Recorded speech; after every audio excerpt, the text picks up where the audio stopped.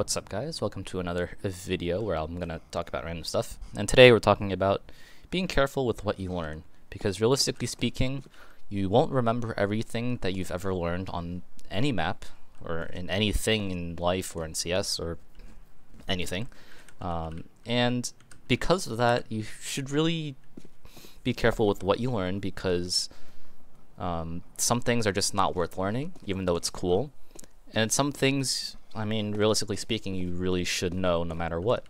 Now, you might have seen this boost on Nuke that was on Reddit a little while back, where you can run boost up this little slope, and if you do it right, you'll actually fly up all the way here. I messed it up. But the point is that this is something really cool and is kind of useful, right? But now you need to think, how useful is this actually, right? How many times am I going to have a teammate who's willing to do this boost? How many times am I actually going to play this part of the map, like the outside / mini part of the map? And, you know, how often is this really worth it, right? Obviously, I'm not doing it properly, but that's not the point, right? How useful is this to remember? And the real question is, how often am I going to use this? Realistically speaking, how often do you play Nuke, right? Now, if you're like my team right now, whose best map is probably Nuke at the moment, then this is probably something you want to learn. And I am the guy that usually plays mini / outside hybrid, so this is actually something I want to keep in mind. However, if you're someone like the ramp player on Nuke, how useful is it to learn that boost? Not useful at all, to be honest, because you're not going to be over there, right? You're not going to be the one doing the boosting. You're not going to be the one being boosted. Why would I bother learning how to do that properly? So, as a ramp player on Nuke, I would not bother learning that, right? So, this is what I mean by be careful with what you learn, because sometimes the things you learn are just not useful to you, right? So, let's take another example on Nuke here. How important is it to know the general lineup to throw the molly from heaven to door? Right? Let's take this example. So, you know, first of all, how often are you playing Nuke? Is it often? Is it not often? Right? You want to consider that.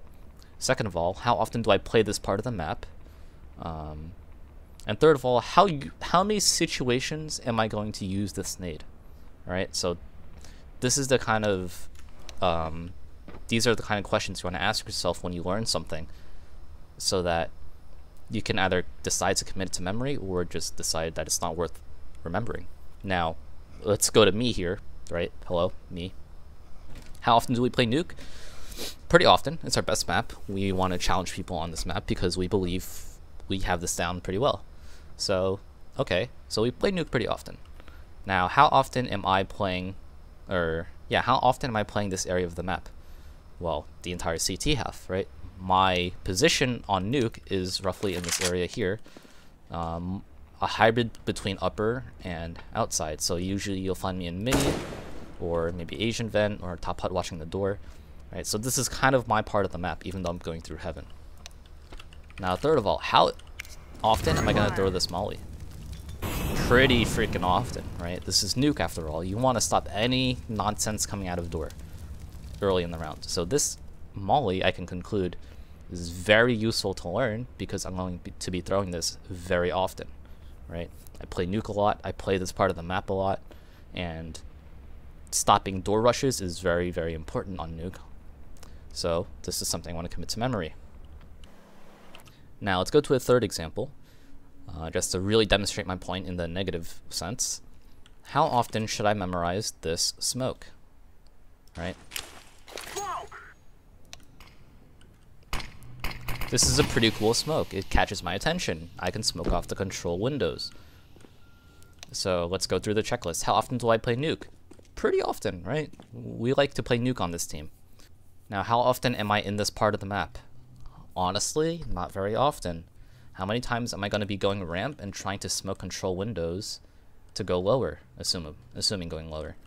Now, you could also say you use this on T side, so let's consider that as well. How often do we go ramp and try to go lower?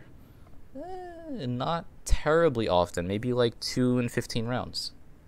Okay, So we've concluded that we don't really go lower that often. Or I should say we don't really go ramp very often. As the CT, okay, I don't go ramp very often. As a CT, I don't go ramp very often. If I'm going to rotate into lower, I'm probably going to be in this area here. I'm probably going to be going down vent. So there's no point. So I'm not really going to be ramp, right? I'm not really going to be ramp. And on T side, we don't really go ramp to lower that often, admittedly. So should I put this into memory? Probably not, right? I relearned it for the purpose of making this video, sure, but past that, I probably will forget how to throw this because I don't need to know it. I'm not here very often. I'm not in this situation very often. So, you know, I see that smoke that my teammate throws. I'm like, oh, that's a cool smoke. But I think to myself, how often am I really going to use that smoke? Answer is not very often. So I'm not going to keep it in memory. I'm not going to ask for a lineup or anything. I'm just being, oh, that's cool. Okay, whatever. And that's that. So I hope this gives you some insight on being careful with what you learn. And hopefully you can remember to ask yourself these questions of how often am I going to actually use this, so that you can prioritize your attention and focus towards other parts of the game, like maybe your aim training, maybe your angles, learning your angles, or, you know, learning other utility or tricky spots on the maps that you play. So anyway, thanks for watching, and like the video if you liked the video.